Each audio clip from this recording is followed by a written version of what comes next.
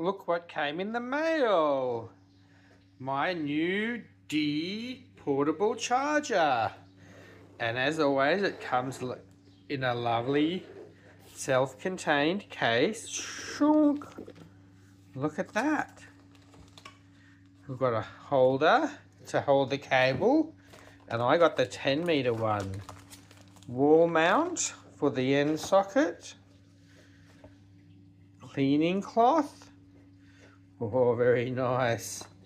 And here, oh, one more. Shuko cord for going from the 10 to the 15. Just to make sure always to set it at 10 if it's coming from a 10. And look, new, lovely new unit interface. Look at that, very nice.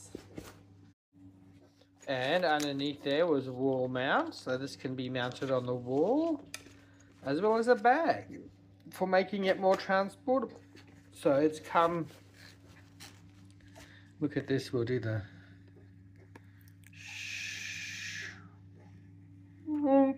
ta-da! Stickers off, stickers off. Look how shiny. So nice. And 10 meters of cable. We'll undo that. Ready to go. Alright, we've got it plugged in just to the 10 amp with the converter. You can set the amperage there, so it's at 10 amp. But look at the screen there, you can see that, easy to see at any light. That's a bit of an improvement from the last one, much clearer visibility. And I don't know if it flashes green, but we'll have to wait until we plug the car in. But that's the unboxing of the new D 3.5 kilowatt charger. That's the go. Oh, and this is all the house attachments.